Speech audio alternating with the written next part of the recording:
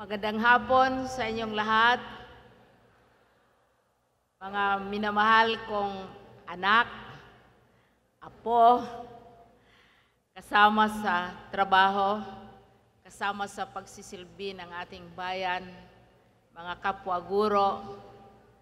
Binabati ko kayong lahat ng napakamaligayang National Teachers Day. Mabuhay ang guro! The teacher is my hero. Chito Sobrepeña of the Metro Bank Foundation. I call him Chito and he calls me Liling. Director Sales of the Department of Budget and Management, representing Secretary Jokno. Kagabi magkasama kami ni Secretary Jokno sa cabinet meeting. At that time, sabi niya, hahabol siya dahil magdi-defend pa siya sa budget ng DBM sa Senado. Pero hindi niya nakayanan siguro dahil alam niyo naman ang mga hearings natin, medyo may kahabaan din. So we're very happy na nandito si Director Sales. Ang ating mga private sector partners, ang post office na very faithful, palaging gumagawa ng mga stamps na pinupuri ang ating teacher.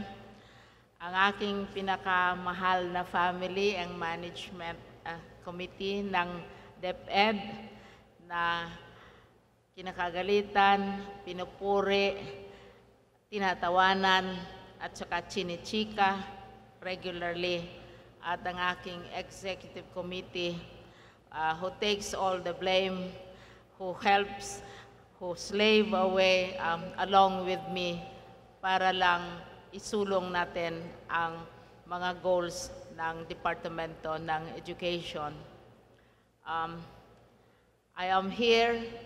It was quite a long trip dahil galing pa ako ng Dumaguete. I was in Dumaguete for a necro service dahil ang Negros Island region ay binuwag na. And it was very touching. May iyakan, mayroon namang tawanan, at saka para talagang linibing yung symbol ng NIR. Tapos ang naiwan na lang ay ang Department of Education. Galing sa Dumaguete, diretso naman ako sa Manila Hotel, kung saan kumanta ang Manila Concert Choir sa isang event ng ASEAN. Kinanta namin yung Handel's Hallelujah, isa sa pinaka-popular pero pinakamahirap na awitin pampasko. Galing naman on the same day, diretso naman sa Malacanang, may cabinet meeting. Una, pinag-usapan kung anong mga benefits ang mabibigay ng Department of Education at ng ibang mga departamento sa pamahalaan para sa mga tinatawag nating returning o umuwi na humiwalay o sumubok na humiwalay sa gobyerno o sa ating pamahalaan at saka sa ating bansa, no? So, pinag-usapan kung anong special benefits na maibigay sa kanila dahil marami nang gustong bumalik sa normal na buhay. Ito naman ay sinundan kahapon ng aming cabinet meeting. Kasama ko all the time si Secretary Jokno dahil walang pinag-uusapan sa pamahalaan na hindi nag-involve ng pera. Maski ano, ma-edukasyon, mabaha, ma-revolusyon, ma-natural disaster, palaging pera ang pag-uusapan. So magkasama kami. In the cabinet meeting last night, which lasted hanggang midnight, kinikwentuhan ko kayo para malalaman ninyo kung anong mga nangyayari sa atin sa Department of Education. Tayong mga teacher na bahagi ng departamento. Si Presidente Duterte pala ay hindi makapunta dito. Gustong-gusto niyang pumunta pero ngayon ay nasa Brunei siya para mag-invite naman ng mga foreign investors, business sectors at pag-usap-usapan ang mga pangyayari dito sa ASEAN. Dahil alam naman natin na ang Pilipinas right now ang pinakapangulo ng ASEAN, which is the Association of Southeast Asian Nations. Alam ninyo yan dahil mga flags, mga awitin, at tinuturo din natin yan sa ating mga bata na tayo ay bahagi ng ASEAN. So, he is in Brunei for ASEAN concerns, kasama ang ilang cabinet members. Pero he has been ably represented by Ben Jokno, who has sent his message, and you heard it a while ago. Maraming salamat. Ang aking sharing ngayong hapon, alam mo naman, makwento ang lola. Maraming kwento, yung iba malungkot, yung iba masaya. Pero ang araw na ito ay napakahalaga dahil araw ito ng kasayahan. Araw ito na sineselebrate natin, nagpapasalamat ang buong mundo sa mga guro at mga teachers at lahat na sakripisyo na ginawa nila at ang mga produkto nila ng mga lider ng mga malalaking bansa o bansa kagaya ng Pilipinas. Ang ating presidente ay anak din ng isang teacher. Karamihan sa inyo nanggagaling sa dynasties of teachers. Ako, ang magulang ko, ang mother ko, teacher ko, siya ang nagturo sa akin sa pagsulat at pagbasa. Ang aking ama ay teacher ko sa high school sa General Science at saka sa Pilipino. Karamihan sa inyo may pinsan, may kapatid, may ina, may pamangkin, may anak na nagtuturo. So tayo lahat come from dynasties of teachers. Sinabi na nga na tayo ay tanging-tanging bansa na kulang ang isang araw lamang para pagpapasalamat sa ating mga guro. All over the world ngayon, sineselebrate ang World Teachers Day.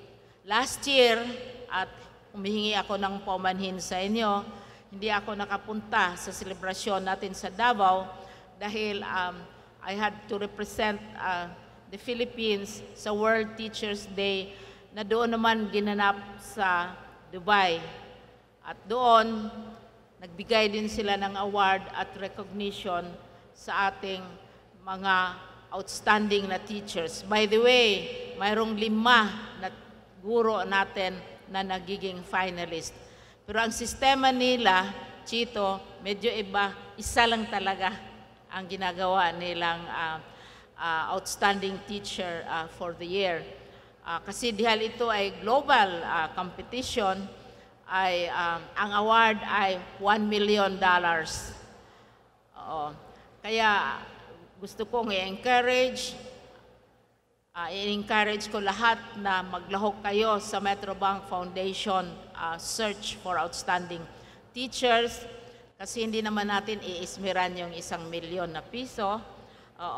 Pero maganda din kung sumali kayo, maghanap kayo ng paraan na makasali kayo sa global competition dahil sa global competition naman ay $1 million.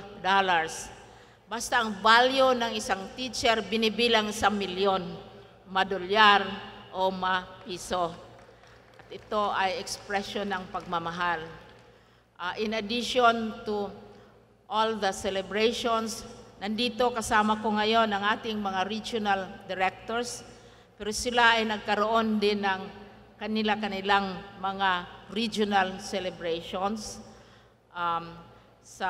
Only the other day, nagkaroon ng celebration ang NCR, sa NIR.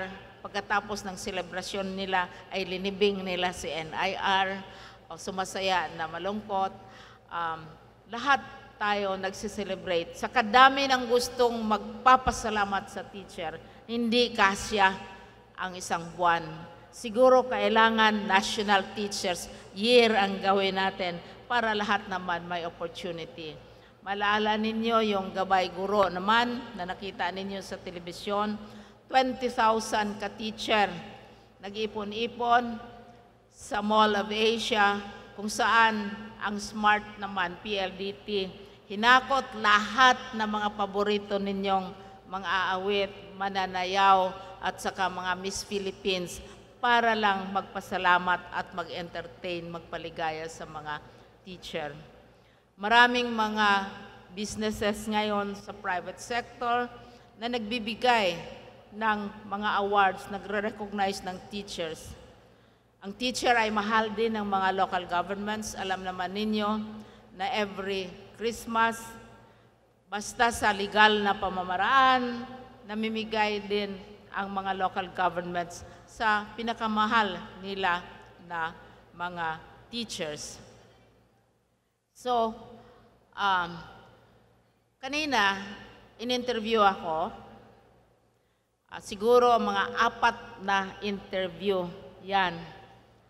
At isa sa tanong, pinakaunang interview ng sa isang estasyon, ang sinasabi nila, anong ginagawa ng mga sa Departamento ng Edukasyon at mga teacher para na matutunan ang mga bata na hindi magiging bastos, magiging respectful, magre-respect sa batas, magre-respect sa ating kultura. Anong ginagawa ng Department of Education? Ang sabi ko, the best way to teach our children values, good morals, citizenship, human rights is to exercise them ourselves. Kung ang teacher ay nambabastos ng superior, kung ang teacher ay nagmumura ng mga lider ng Departamento ng Edukasyon, hindi yan magandang ehemplo sa mga bata. Hindi yan obra. And this is why I was saying in that interview na isa sa mga challenge, nakakatuwa, pinupuri natin ang mga teacher, deserving naman. Pero sinasabi ko, kung binago natin ang curriculum na controversial, kung binago natin ang pamamaraan ng pagturo, baguhin din natin ang mga pamamaraan ng pagturo at pag-isip ng mga teacher. This is why you have non-stop, continuous capacity building because the entire curriculum has been changed. This is why so many of you have had the opportunity to go abroad, to participate in short training courses, to visit other countries, to accompany your students in sports competitions, in math competitions, para you grow along with your learners. Ang ating batas nagsasabi na ang bata kailangan turuan magiging creative, matuto na mag-cope with change. Ang bata kailangan turuan na magiging innovative. Pero yan nag-uumpisa sa teacher. Ang teacher din ay kailangan mag-recognize ng change, magiging innovative, magiging creative. Pero ibalanse yan lahat without abandoning our culture, our values, our way of life, our lives as Filipino people, as citizens also of the world. So even, alam ko na napakaganda na pinupuri tayo, pero maganda din na i-remind tayo na we learn along with our learners because we have a new curriculum. We have 2 more years to add, and change is happening all the time. Bingin-bingi na ang aking mancom kasi palagi ko lang yung sinasabi na by the time gagraduate yung ating mga learners, ay irrelevant na yung tinuturo natin sa kanila. Kaya hindi tayo umaasa sa pag-memorize ng mga principles ng mga theories, etc. Dahil alam natin magbago yan. Ang ituturo natin ay coping with change. Ituturo natin ay creative thinking. Pero ituturo natin ang mga eternal values, eternal ways of dealing with each other, of being human beings with each other, respeto sa isa't isa. Ituturo din natin yan sa ating mga learners. Isa sa pinakabago, hindi naman bago kasi ginawa ito sa June, ay naglabas tayo ng circular tungkol sa iba't ibang sa gender. Kasi isang instruction yan ni President na turuan natin ng gender equality at saka reproductive health ang mga bata. Doon sa circular na yan, sinasabi natin na even as our traditional family, I believe most of us, if not all of us, come from traditional families. My mama, my papa, my anak. There are other forms of families which are evolving. Ang tinuturo natin sa mga bata at ituturo din natin sa teacher ay respetuhin ang mga bata na nanggagaling sa iba't ibang uri ng family. We have to respect them because whatever they are, wherever they are coming from, these events are not of their own making.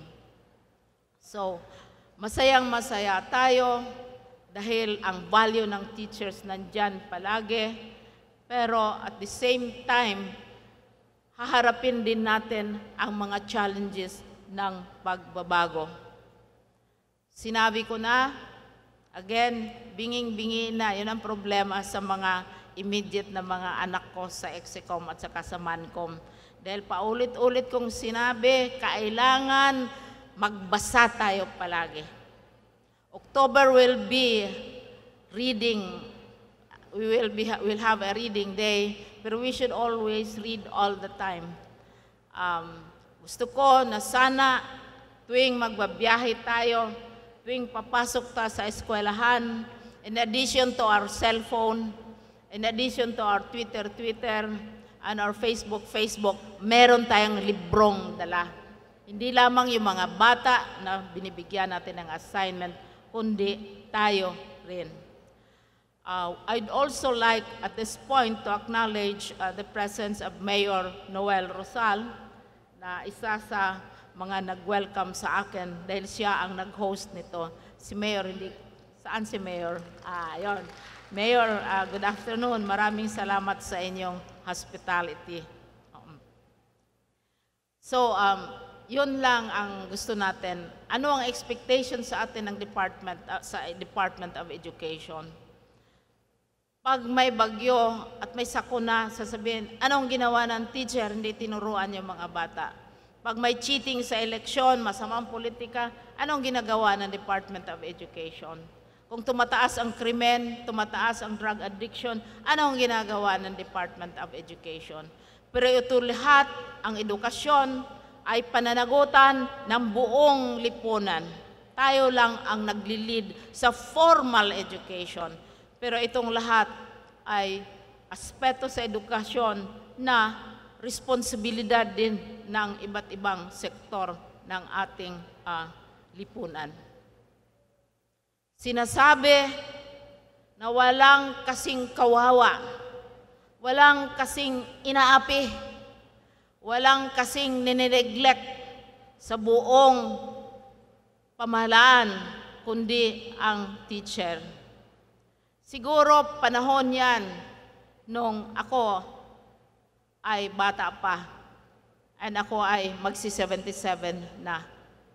Panahon siguro ng aking ina, ng sweldo ay 120 pesos a month.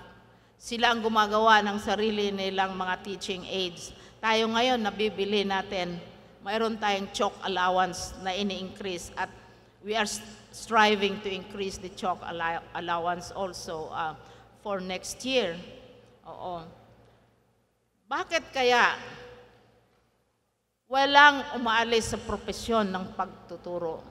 Kung ang teacher ay aping-api, kung ang teacher ay neglected na neglected, siguro dapat nating tanungin ang sarili natin kung why do we teach? Isa ito sa mga areas na gusto kong malaman galing sa inyo. Dahil, alam mo, Mayor, we have a total of more than nearly 684,000 teachers. At parami pa, dahil marami pang bakante na posisyon. Bakit tayo nagtuturo? Bakit gusto nating magturo kung ganon kahirap ang buhay ng isang teacher? We are teaching, we are responsible for the lives of 26.6 million learners. Totoo ba talagang pinapabayaan tayo? Nandito si Mayor, I'm sure hindi mo pinapabayaan ang mga teacher. Hindi lamang sa piyesta, hindi lamang sa Pasko, kundi sa panahon ng sports events, sa panahon ng sakuna, sa panahon ng pangangailangan ng school buildings, mga libro, mga volunteer teachers, nandyan ang local government natin. Are we really unappreciated? Sa palagay ko, hindi na yan totoo na unappreciated tayo. So una, bakit tayo nagtuturo? Maski sinasabi nating aping-api na tayo, na napakababa ng sweldo natin. Yun, isang tanong sa akin kanina ng isang nag-interview. Bakit daw mababa ang sweldo? Sinabi ko na may pag-aaral kaming ginawa ng Chito ng PIDS, na nagpapakita ng salary ng teacher sa public school ay 30% higher than the salary of an average teacher in a private school. 30% higher yan. Ang starting ng ibang private schools na napuntahan ko, 6,000 to 8,000. Ang starting teacher one salary is 20,000 plus. Lumalaki dahil sa SSL, may 2 months vacation, may bonuses, performance bonuses, may Christmas, may mid-year, at may gifts pa galing sa local governments. So una, teachers are loved. Bakit tayo nagtuturo? Kasi nakakataba sa puso. Ang sarap-sarap na minamahal tayo, lalo na ng ating mga pupils. Next to their parents, learners love their teachers the most. Kayong mga teacher, na yung mga anak ninyo nag-aaral din at under ng mga teacher, napapansin ba ninyo, ako napansin ko yan, na may stage sa isang bata na mas nakikinig ang bata sa teacher kaysa parents. Sasabihin nila, di ba totoo yan? Sinasabi nila, ayaw ni teacher yan. Kung magkakala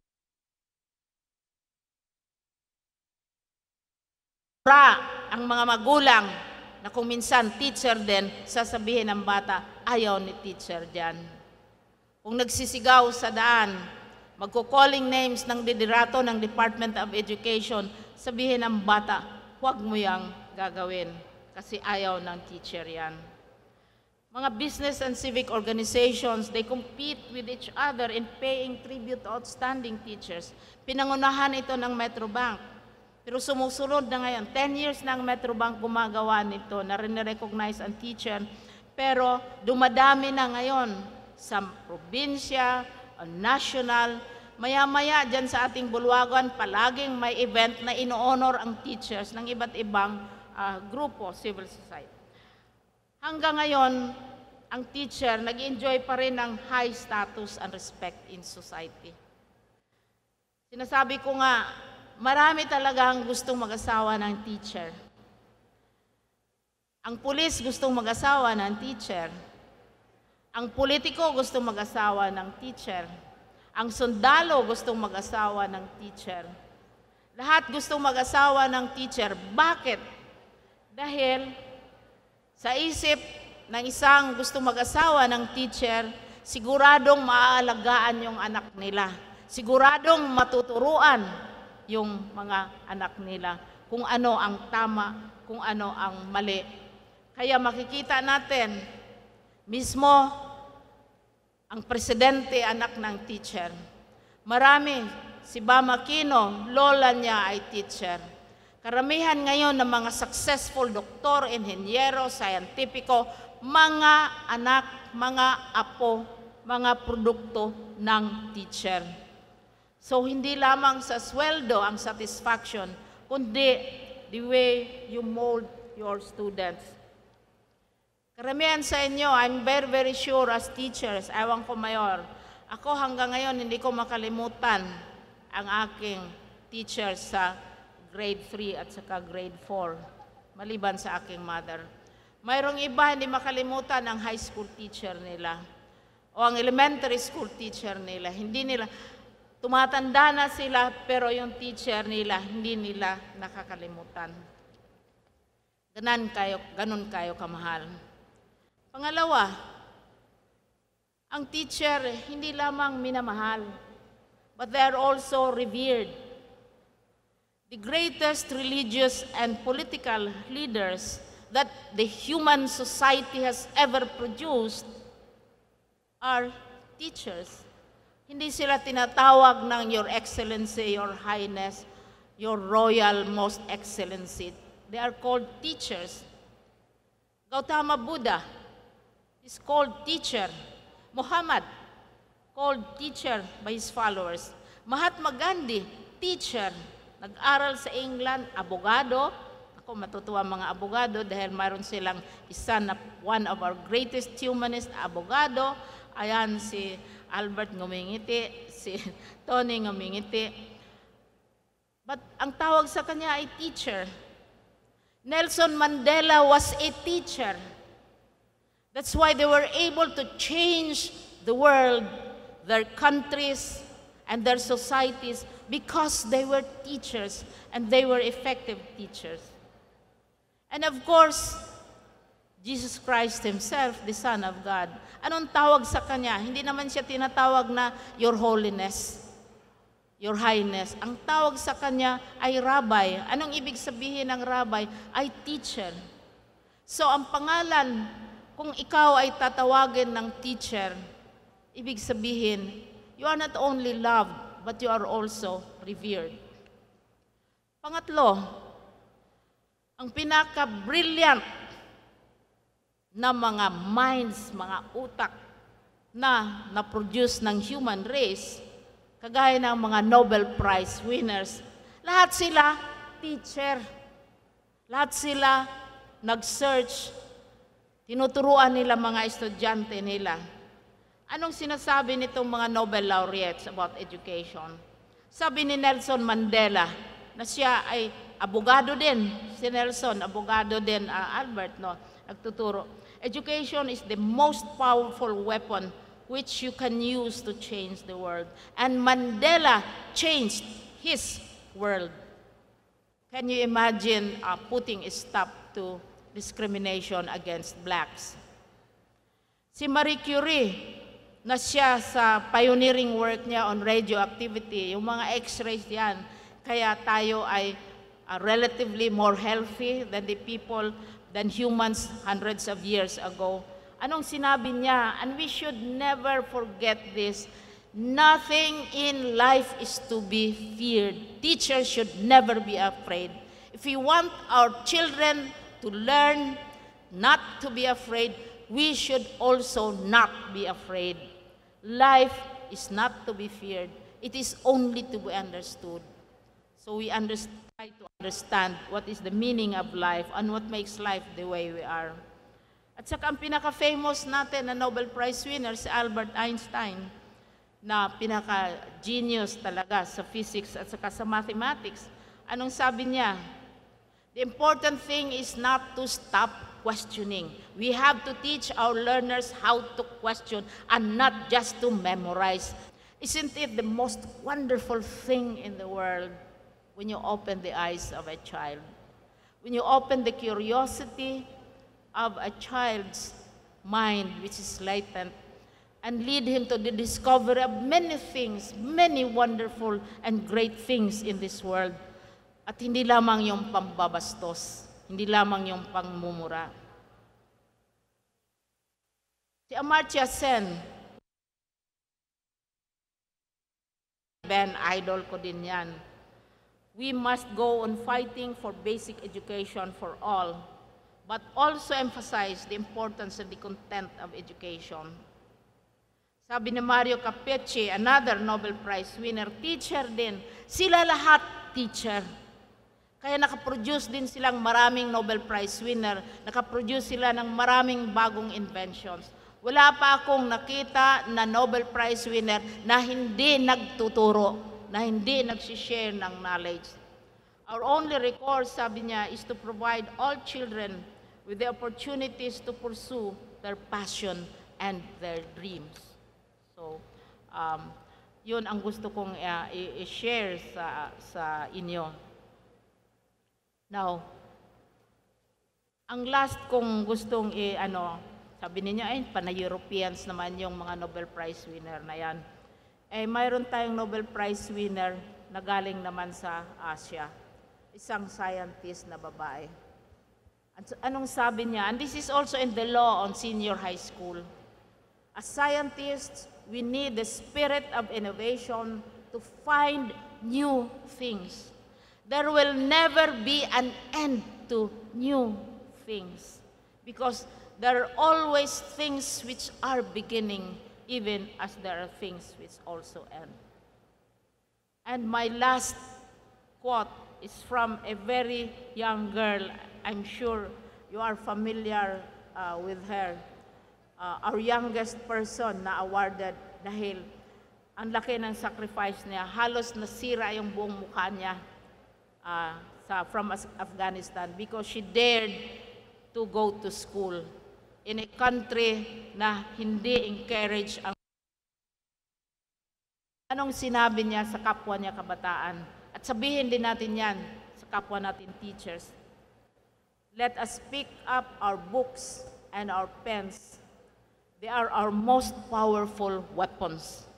It's not your mura, it's not your screaming, it's not the placard bearing, it's the books and the pens. But to be able to write a book, you have to read books as well.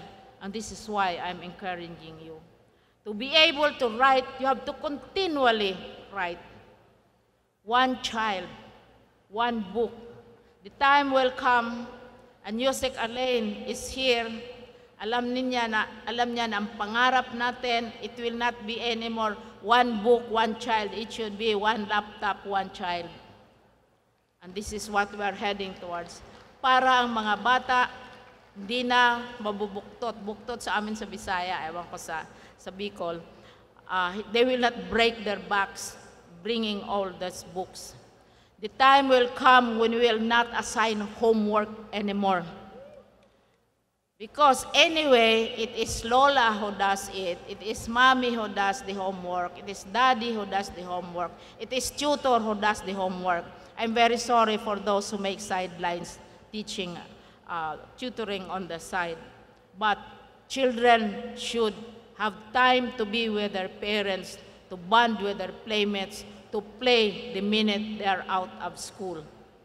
Itong mga laptops na ito, we'll pilot it. Ewan ko kung sino magbo-volunteer ng mga schools. Hindi ito uuwi ng mga bata.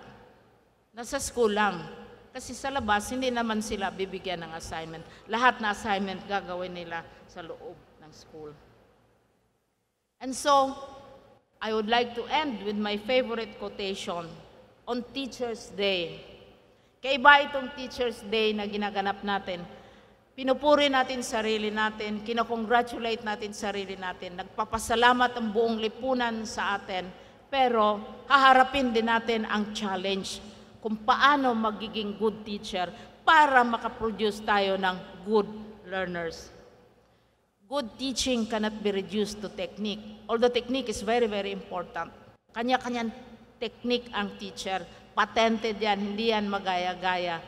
The way Ben teaches, for example, the way he teaches economics, pag hindi ka eksperto sa economics, lalo na public finance, after his class, something must be wrong with you. Dahil sigurado ka talagang matuto. I have my own techniques for teaching public finance. Teachers develop their own ways of teaching. But good teaching comes from the identity of the teacher. Anong klaseng tao ako? Anong klaseng human being ako? Anong klaseng citizen ako of the world or of the Philippines? Anong klaseng Pilipino ako?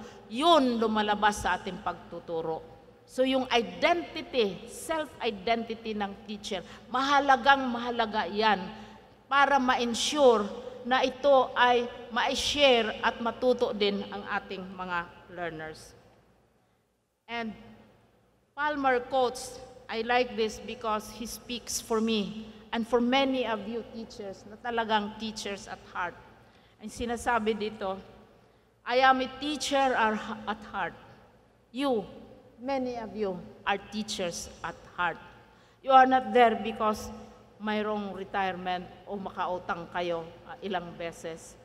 You are not there in teaching dahil pinag-aral kayo ng tita at tito ninyo. Many of you are teachers really at heart. And sabi niya, there are moments in the classroom, and I have undergone this after generations of students whom I have taught, when I can hardly hold the joy. Hindi ba ninyo nafe-feel yan? Yung talagang immeasurable joy of a teacher na tinitingnan ang epekto ng tinuturo niya sa kanyang mga estudyante. When my students and I discover uncharted territory to explore. For example, sa public finance, nagtuturo ako ng public finance, graduate level. Usong-uso yung Game of Thrones. Sinasabi ko, anong period ng global history na ma-associate mo sa Game of Thrones and how is it related to public finance? Di siyempre, dahil sila ang iniisip-isip lang nila, si Jon Snow lang at saka si Daenerys, no? At saka yung mga characters. Anong period, what figure in history do you remember when you view Game of Thrones? Or when you look at Vikings, the Vikings, which is very, very close to history. And how do you relate it to trade and commerce and finance, no? And when they try to discover this, they see beyond the beautiful face of Daenerys or the beautiful curls of Jon Snow's hair, no? Or the dragons. When the pathway out of the thicket, anong ibig sabihin thicket? Usually it's a wall of thorns, kagaya ng Sleeping Beauty. Yung castle niya surrounded by thorns, di ba? Thicket, malaking mga bushes na puno ng thorns. And it opens up. That's what you do when you teach. Something which is surrounded by thorns, it's a forest, it's gloomy, at nabubuksan ninyo yan together with your learners. When our experience is illumined by the lightning life of the mind, then whatever we say about teaching, whatever we say about teachers, whatever we say about those who are leading teachers, teaching is the finest work that I know. And until now, it is the finest work that I know. And let me salute you. So I close to thank all of you who have endured, who have stuck on, and who have endeavored to obey the circulars, unending circulars, because there is an ending change. I congratulate you, not for all of this, but for what you have produced. The greatest pride of a teacher, and you have undergone that. When you see a senator or a congressman or a mayor or a great man or a hero at sasabihin ninyo, pupil ko siya nung siya ay grade 2. Pupil ko siya nung siya ay high school at binuksan ko yung utak niya. And so, let us follow the path of the greatest teacher of all, the rabbi, source of all wisdom, of love and goodness and humanity to all men and women, especially the teachers. Thank you.